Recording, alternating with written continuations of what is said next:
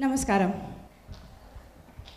Well, you know, what a great suit to follow post Dr. Sunil, right? With all that laughter. When we were growing up, we were told that, you know, do not exercise after eating because everything may just come out. But I think all that came out was the lethargy, you know. Typically what happens, you know, there's one commonality between Malayalis and Bengalis. Not one, there are many.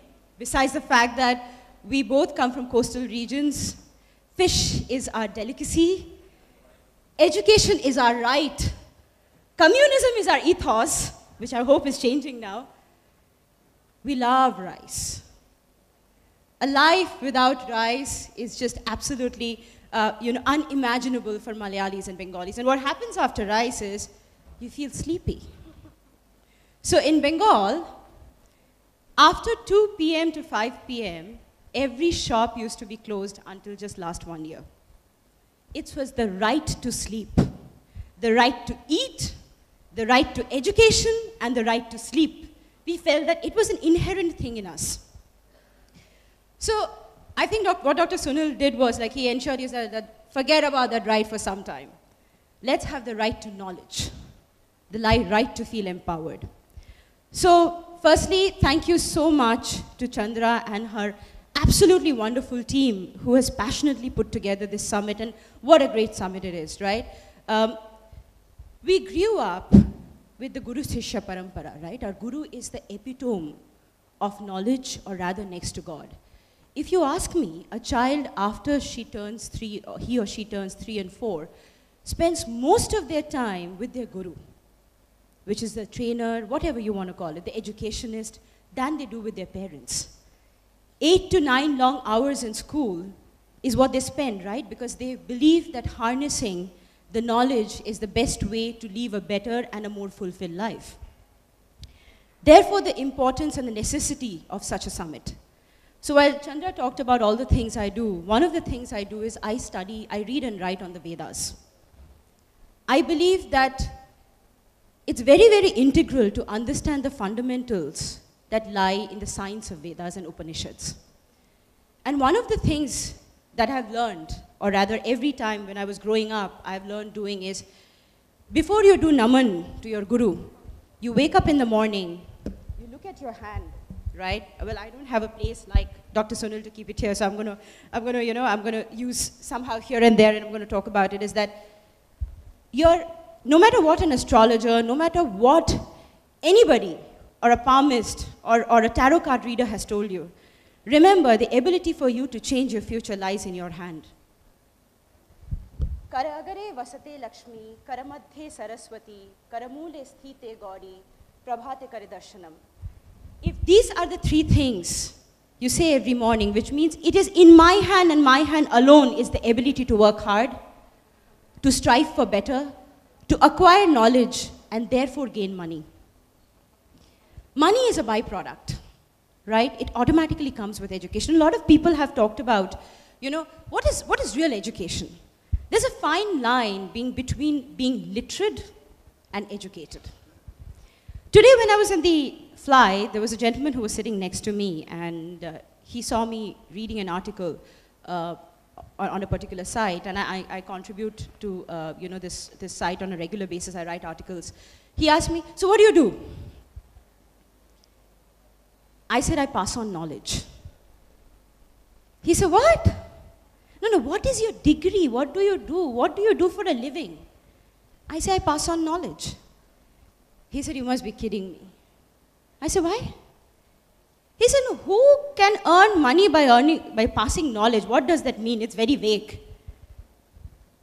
I'm like, sir, you wouldn't be seated in this plane today next to me if that Guru of yours did not take the earnest inclination towards you to pass on knowledge and make you who you are. So start by being grateful. So give a big round of applause to all the Gurus for whom you're seated here today. Because somebody took the time out beyond their life, beyond their implications to make sure that they impart knowledge in you. People look at my card and say, you know, Dr. Shom. So what, are you a medical doctor? I said, no, I'm a PhD. Okay, from where? You know, sometimes these questions are irrelevant. The truth about education is, is not just it makes you differentiate between cause and effect, helps you decide between right and wrong. The truth of education is that it makes you enlightened. It makes you humble. It makes you eligible to earn a living without depending on a job. That is the real value of education. If education and training is just to make you job ready, then this country, which has been invaded over thousands and thousands of years, and we keep saying that we are a services country, we are a services country, we are not becoming a product country, and I am here to talk about digital. Let me tell you something. It is Aryabhatta who invented zero is why digital even exists today, so be grateful. If he did not invent the zero, digital, which is a binary of 0 and 1, wouldn't even exist today. Yes, we were an extremely culturally, educationally, resource-rich country, is why we were invaded again and again, and we lost a little in the way. But when we bend down and do namaskara, let not somebody think that is your weakness. Being humble is the biggest strength. So when you bend down, it is a show of respect and show of humility, and that's what education does to us. That's the beauty of education. Just having degrees make you literate. And the problem with literacy is that the moment somebody doesn't give you a job, you become paranoid. My dad's a psychiatrist. Both my parents are doctors. My dad's a psychiatrist. And trust me, when I decided not to become a doctor, and I know you won't believe, in the family that I come from, where everybody has, everybody is into the field of medicine, I said I want to do management, or rather marketing, to be very precise. My dad said, you've gone mad. Are you going to go door to door and sell things? Are you mad? You come from a family of doctors, you're going to go door to door and sell things and think. That's the imagination, right? Parents are grooming their children to become doctors and lawyers and so-called labeled professionals. And when they're doing that, a lot of artists are getting lost. A lot of creative people are getting lost. A lot of authors are getting lost. I'm sure when Dinah was getting groomed by her parents, they didn't tell you become author, right? Nobody does. That's the problem. That's why we're making our kids job ready. And why am I talking about this? The power of digital is to disable that. It's to disable you from just thinking about education as a medium to earn money. Digital transforms you and makes you willed enough to believe that education is about creating jobs for others. Education is about becoming self-empowered. Education is about sharing with 10 other people and making them empowered. That is the reality of education. Education is not a degree, because trust me, when you don't have a job, nobody cares about the degrees that you have earned. When a company decides to lay off, and yesterday itself I wrote a big article in Times of India about Snapdeal. All of you know Snapdeal? Do you know how many people they're laying off? 600 to 700 people. And trust me, a lot of them are going to hit depression. The rate of depression amongst youth in India has gone up between 2001 to 2016 by 38%. Now everybody questions, right? Given that there are so many new mediums of education, digital has come in, so many things are happening, why is depression at such a high rate? It's because the curriculum in the system of education is not changing with the changing needs of the jobs, with the changing needs of an entrepreneur, with the changing needs of a startup. None of that is happening. Today, why I give kudos to Chandra and her team is why bringing in trainers of diverse nature is so important, is because one needs to see beyond the nomenclature of what you learn in just your schools and colleges. People who are studying engineering, you read a subject called strength of material. Trust me, no engineering job that's going to ever come across your way is going to use that subject. Well, I'm not saying it's not important. Yes, it's important to learn. Just like your parents taught you some important things to learn. Just like in a Muslim family, it's important to know how to do namaz. Now, is it essential for you to do that in job? No, it's not. That's a part of your culture. You should pay importance to it. Yes, the Christians have to go to church because that's a part of your culture. You need to respect that. But it's not the Bible that makes you job ready. It's not the Bible that makes you completely aware of what you ultimately are going to do when it comes to skills. You need to pay respect to your culture. But you need to learn the importance of using what is going to ultimately make you sustainable and self-empowered. And what I mean by self-empowered is very simple. I will not graduate out of my college with a certificate that is going to define my life. No, I'm going to graduate out of college with skills that's going to shape my future. Can we agree to that? And those skills are not only just in the hands of the trainers alone. It is a self-introspection process. So don't be scared to sit with your parents and ask them to help you and handhold you and ask you questions, or rather question them and ask them, why are you asking me to take up engineering if I don't believe I can be a great engineer? Why should I practice medicine when I know I'm not going to be a good doctor? Why can't I pick up a paintbrush, paint well, so that I can get remunerated in millions, get applauded across the world, and maybe one day my painting will make a place next to Leonardo da Vinci's in Louvre in Paris? Why not? If all of you guys, I don't know how many of you have read the Gita, but let me tell you something. Even in Gita, Krishna, who we believe amongst Hindus he was incarnation of Lord Vishnu, doesn't tell Arjun to do something. Gita is a question and answer. Arjuna keeps asking Krishna questions because he wants clarifications. He doesn't believe that everything that is in front of him is the truth and truth alone. So he keeps questioning him.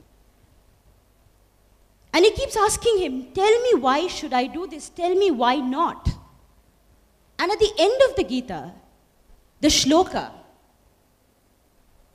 I'm going to just say what it means in English. Krishna says this, see, I have given you and told you all that I know of. Does not mean I know it all. I will leave it to your best judgment to decide what is best for you. So your parents, your gurus, you yourself are going to have a plethora of experiences through the rest of your life. But you have to choose what is best for you. Don't blame somebody else for your destiny. And one thing I will tell you. Every morning, get up, stand in front of the mirror, and talk to yourself. If you don't, you'll miss out meeting a wonderful person in this world. Instead of emulating others, look at yourself and try to be the best example that you can be. That's very important. So coming to digital, you know, why is digital shaping the world? Why is digital transforming the world? I run a trust. The trust is called a Center for Entrepreneurial Excellence. You know, I spent many years in the field of marketing and management and strategy, and I've headed strategy for very large companies like Verizon and Red Hat. One fine day, and let me tell you, I used to make a lot of money. One fine day, it was like a wake-up call. Did I want to go back into that AC room every day, look at the computer, look at a bunch of emails, and answer them, sometimes without applying logic because I have to answer them? Because there is a decorum, there is a discipline, there is a process that I have to follow. I questioned myself. Was I built, was I made, was I honed to just follow a method without questioning it? Or was I made to disrupt? Not very far from here is Kanyakumari. And trust me, I come there every year. I may not have the opportunity to sit at the rock where Vivekananda sat himself for meditation, but I sit in the room where his idol is there, and I sit and I meditate there, and I ask, what did you find here that changed your life? And I do that every year because I find something new every year. Evolution is the only constant in humans. You evolve. Swami Vivekananda was a very ordinary student. I don't know how many of you know, he never got more than 47% in his school and college. Never. He somehow scraped to pass. He lost his dad at a very young age, and his name was Narendranath Datta. They were a big zamindar, what you call as a very large bureaucratic family. Had a lot of money, but with the death of the father, they lost everything. And what do you learn from that? That nothing is constant. Just because you have something today, don't get comfortable, because you may lose it tomorrow. So learning, why I say that I do not believe in the concept of degrees and certificates is because it makes you comfortable. It makes you lethargic. You stop pursuing the road of excellence. So Swamiji, when he lost his father, he lost his mojo. He lost his enthusiasm to pursue something. And one fine day, he heard about this mad God believer called Ramakrishna. And he said, okay, I'm going to go meet him. I want to know why my life is like this. Everybody says he's seen God. I want to go meet him. So he went and met Ramakrishna. And he asked him this question. Have you seen God? He didn't ask, is there God? And why I say this is that every individual you meet in your life, give them a benefit of doubt. Don't judge anyone. If somebody says they have done something and they can help you, open yourself up for that. Don't believe in hearsay. Don't believe what you've heard from others.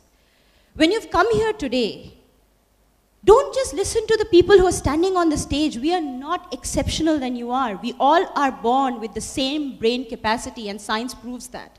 It's just that few of us use it more than the others, which means all of us are born exceptional. It is you who choose to be ordinary. So the choice is in your hand. So don't just listen to people like us. All those people who are seated next to you, get to know them. It's the value of your network, it's the value of your relationship that is going to cost you in your life ultimately. It is that what is going to last you a lifetime, nothing else. And that's education, learning about each other. So when Swamiji asked Ramakrishna, have you seen God? He gave him the benefit of doubt that maybe this man has seen God. He was not sure, but he gave him the benefit of doubt. And he said, if you have seen God, then show him to me. If you have seen, show him to me. So when you're seated next to someone and you want to know about them, learn about them, ask them what they're great at, what they feel they're good at. And they say, if you know that well, then can you teach me too? Don't shy away from learning just because you're an engineer. Think today, almost 67 to 70% of those who qualify from engineering end up doing a marketing or a management. If you believe that engineering was the ultimate, then why do you need management skills? The question, right? In 1920s, MBA was not a curriculum. People had to work for years to become MBAs. It used to take them time. So experience would make somebody a management expert. They would grow to become a manager after several years of experience. Then people realized that why to wait 10 or 15 years if I can teach this to someone? And that's what a trainer comes into play. It was a trainer, he was a management guru who ultimately created the curriculum of MBA and said, let somebody who has the right inclinations, skills, learn it from day one. So you don't have to wait 10, 12 years to become a manager. You can become one if you are able to impart the skills, if you are able to inculcate the skills by learning. Just like that, entrepreneurship became a curriculum in Babson. And it started growing. So people believed that skills could be converted into curriculum, could be imparted in people and individuals, and you can shape their life. So what Ramakrishna did was, he held Swami Vivekananda's hand and said, not only will I show you God, I will give you the power to change people's lives. And guess what? Everybody believes that a Swami, or rather, priest or someone, he lives a completely holy, untouchable, undoable life. No. You have to experience everything to know what not to do. Swamiji, when he was in Varanasi, and why am I talking about this is you have to understand the relation between that and how digital is going to transform your life. So today you are connected with thousands of people on Facebook. How many of you have a LinkedIn account here? Just raise your hands. Almost 80% of you have a LinkedIn account. How many of you have over 500 connections on LinkedIn? How confident are you amongst all those of you who have raised your hands that if you were not doing what you're doing today, if somehow your steady income comes to a stop, these connections that you have will immediately help you find something that will help you lead a sustainable life? 1, 2, 3, 4, 5. You know what that means? It just shows the shallowness that exists in us in our relationships. It just looks good to have 500 plus connections, right? It's a power, I got something. It's an achievement, just like a degree. It's an achievement. What did you do with it? Nothing. How many times do you reach out to those people and ask them how they're doing, what they're doing in their life, congratulate them on their work anniversary or even an accomplishment they've done? No. When one day you will fall flat on your face, will then you remember the need for these people, and then when you reach out to them, they will not care. Why would they care when you only reach out to people in terms of need? And that's the beauty between, you know, that's something that doesn't exist between a trainer and a learner, right? Because in a guru and a sishya, it's not just give and take of a certain format. The guru looks at sishya and says, you are finally the carrier of the knowledge that I have given you, and you're going to change the world tomorrow. And my legacy will be through the work that you do. When we build relations on LinkedIn or rather Facebook, when you talk about digital transformation, when you talk about changing the world through digital education, ideally, all these connections that you have should be able to add value to your life in some way or the other. If you have a group of people in your LinkedIn connection who are, let's say, from a certain financial or let's say FSDC, some BFSI background, and you know that that part has a role to play in your career, you should ideally be able to reach out to them, meet up with them, and see how you can learn those skills. If you have a group of trainers, educationists, what are their expertise? What do they train on? LinkedIn is very popular for education curriculum, right? So you know Coursera. How many of you have heard of Coursera? How many of you have taken a course on Coursera? 4 or 5 of them. Let me tell you something. 35% of the courses that are provided on Coursera are for free. And out of those 35%, 30% of the courses are offered free by Ivy League universities. So your dream to become an Ivy Leaguer is just a click away. The question is, did you make that effort? You were so busy liking the posts of your friends and your relatives that you lost time to use digital to discover a new dimension of your life. And that's what I said. Evolution is the only constant in humans' life. And if you did not evolve with the advent of tools and technologies, then all that you did was, you believed ignorance was bliss, and I believe ignorance is an act of foolishness. It's only a fool who decides to ignore. And that's the difference between you were born exceptional and you decided to be ordinary.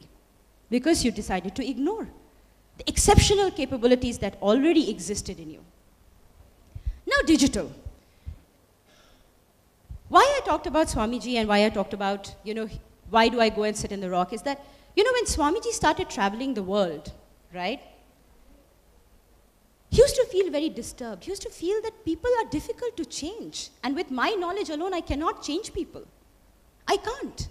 They would want to have to be open to change. It is not a one-sided, one-handed effort. Like Sir said, it takes 2 to clap. It takes 2 to tango. It always takes 2 to come together to make something beautiful happen. Even you pray with 2 hands, it is not one. Whether it's to Allah, whether it's to Jesus, whether it's to any God in the world, it is with 2. That's the power. It takes your mind and your ability to open up and to make something happen. When Swamiji was traveling and he felt that, he was frustrated. He had given up. He said, I can't do this anymore. And that's why he came to the end of India after traveling everywhere. The most beautiful place. I think this is the biggest spiritual hub that you guys have, and I feel that there's a reason it exists, right? It exists for one's ability to introspect and ideate and understand where they truly belong. So when he came here, 3 days, all he did was cry. He just cried for 3 days. Sometimes it's okay to cry. A tear in a man's eye is not a sign of weakness, just like a tear in a woman's eye is not a sign of weakness. Just like a man is meant to do a certain task, remember one thing for all the ladies in the room, a woman is a womb plus a man. We have the power to give life, we have the power to procreate. The biggest power lies in us. So if you feel that you can impart certain things in the man in your life, don't shy away. It is always important to have two, to make a cohabited learning experience exist. It's very, very important. So he gave up. He said, I can't do this anymore. I can't change people's life. They have to want to do it themselves. And he cried, and he realized, just because there has been downfalls, you can't give up. All power lies within yourself. You can do anything and everything, was a realization he had at the Vivekananda Memorial Rock. He said, I will stop blaming others for my shortcomings, for my downfalls. I will continue to do what I have to do. People will change. And trust me, that yogi, that Swami today is still celebrated across the world. Chicago has a lane dedicated in his name just because that man did not give up. And you celebrate him, you worship him, you pray him. Thousands of visitors flock everywhere in the world to celebrate his birth anniversary. People come to celebrate in the Memorial Rock.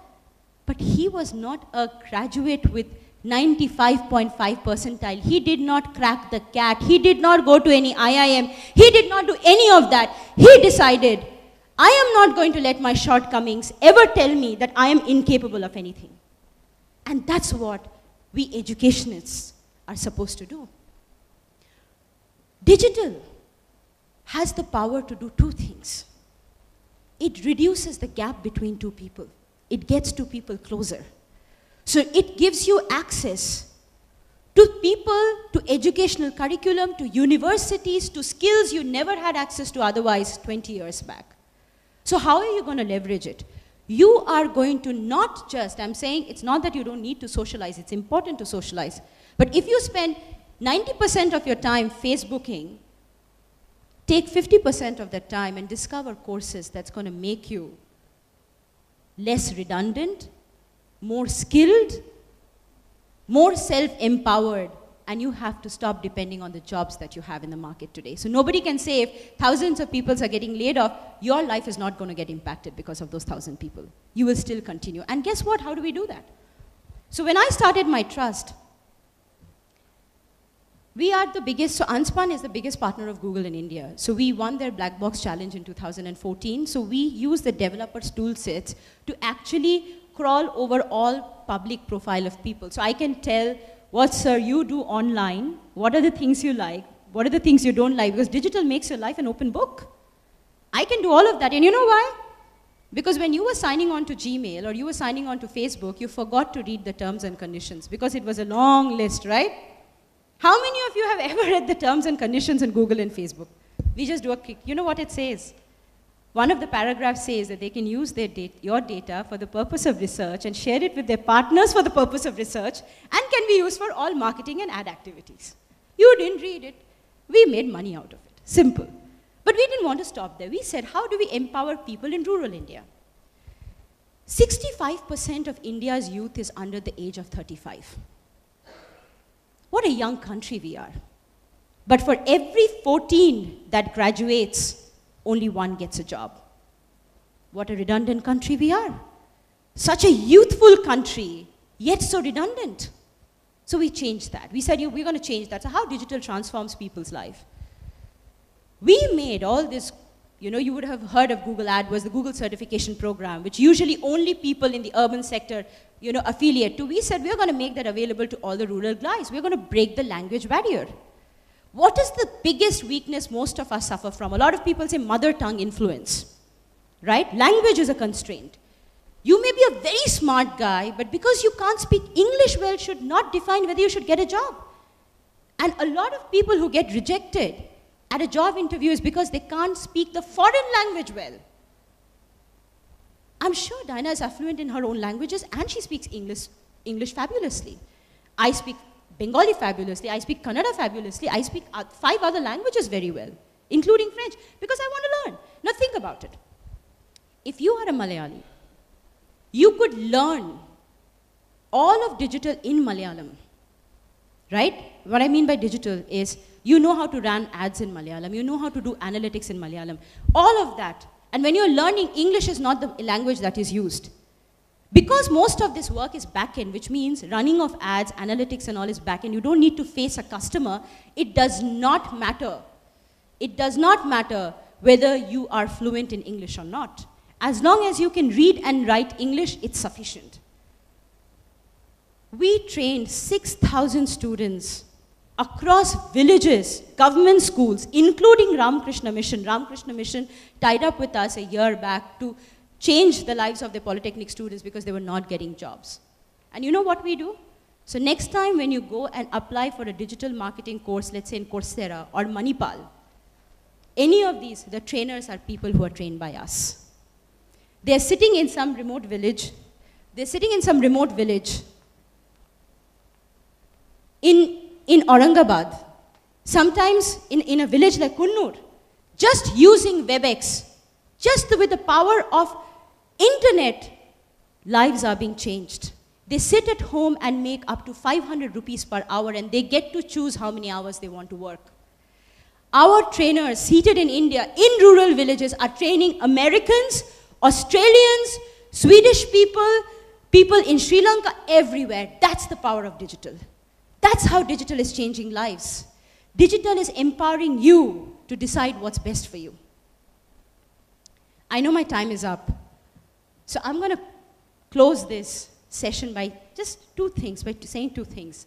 One is a shloka in Sanskrit that again I've grown up learning, and I think all teachers here should reckon with it, is Shanashaha kanashaschaiva vidyam artham cha sadhayet shanatyage kuto vidyam kanatyage kuto dhanam. And it means a man who wastes any point of his time not acquiring knowledge from others and benefiting from it, thereby loses every opportunity to earn money, a better living, and a better life.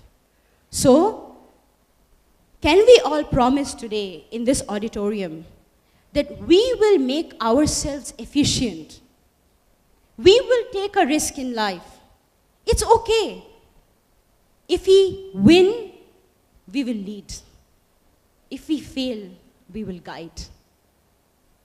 Somebody else will learn from our failures. So digital is a tool in your hands to change the lives not only that exist within you, around you, but those that never even met you. So that's the power of digital. Change, create, experience, survive. Thank you everyone for your time today. Thank you. Thank you. Thank you so much. Thank you so much. I'm not sure if anybody has any questions, but if you do, I'm always available here. Thank you. Yes. Thank you so much, Dr. Som. Please stay. Please stay.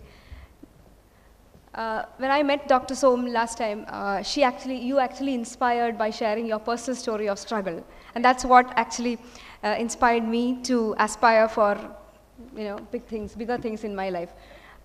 Would you like to share, just 2 minutes, your personal story, please?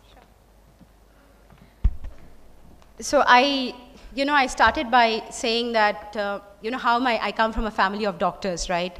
And I decided to pursue marketing. So very honestly, my dad actually threw me out of the house. I had just 1,000 rupees in my pocket, and that 1,000 rupees I had earned during Durga Puja, when my relatives had given me money for, pocket expenses. I took that 1,000 rupees, left home, a cocooned, shelled home. I studied in a convent, had the best of life always, and finally I was about to pursue my dream where my parents had said, sorry, you don't have our blessings. I had topped West Bengal board. I got an 8th rank in joint entrance, which is very rare, and I decided not to pursue medicine. So I left home with 1,000 rupees in my pocket. I took a train. That ticket costed me about 575 rupees. I'm talking about the late 90s.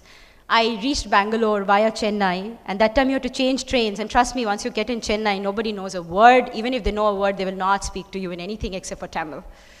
So I had to use sign languages, and that's when I started respecting the power of hearing and speaking. It's so important to appreciate what you have in life, because that's all I could use to convince somebody to show me where the next station was and everything. I landed in Bangalore. I studied in Mount Carmel. While I got a scholarship seat because, you know, I had very good percentage marks, but I had no money to survive. I had absolutely no money to survive. So I went to a paying guest to stay. That paying guest belonged to a Sindhi lady. She, you know, what really inspired me, like she said, I inspired her, she inspired me. She had only a piece of land. She had nothing. Her husband was dead. Her son, you know, had a physical disability, so she had to run the entire family. She had 3 other daughters. So she converted that land into a paying guest, and what she did was she had a tailoring shop, she had a beauty parlor, all in that same premises. So I went and I told her that, you know, I'm very good at speaking and convincing people, talking, because I used to write for Telegraph during my school days. You know, I was a young writer then, and I used to make 500 rupees of stipend. So I knew that I was good at writing, at my creative skills. So can I sit at the beauty parlor? So I would finish college, come from 5 o'clock to 8 o'clock, sit at the parlor, talk to clients, upsell products to them, help them with their services. I even learned how to do threading, how to do waxing, because I had no money and I had to survive. I sat at a tailoring shop. I would stitch clothes during the weekends, especially the hemming, doing the fall picot and all of that. And guess what? I had never known how to even pick up a needle. I had never entered a kitchen in my life, and I was doing all of that. And I learned how to make homemade chocolates from a girl who would stay in my PG. And I would take those chocolates to my college and sell them to the girls who could afford to buy them, because they were gifting their boyfriends and girlfriends on Valentine's Day. I could not even afford to have a boyfriend that time because it would be an expensive proposition. I had to gift him something. I had no money. So anyways, I realized one thing during that phase, and that's what made me who I am today. Money is nothing. Will is everything. Willpower is everything. No matter which background you come from, let that not decide the life that you're going to lead. Imagine from the background I came from, where I was dropped. And then when I topped Bangalore University, after 3 years, my dad came to meet me. He held me and he cried. And he said, I'm proud of you. I'm proud of you because you started respecting. You started respecting every other job in the world, and that's what it takes to be good at what you do. Respect for others, respect for every individual, respect for every job. You never know what will make you sustain. And trust me, doing all those work, I used to make close to 5,000 to 6,000 rupees a month, which would pay for my PG, my food, and my books and everything else. Life is the biggest teacher. You are the biggest learner. Just be open. That's all I'm going to say. Thank you.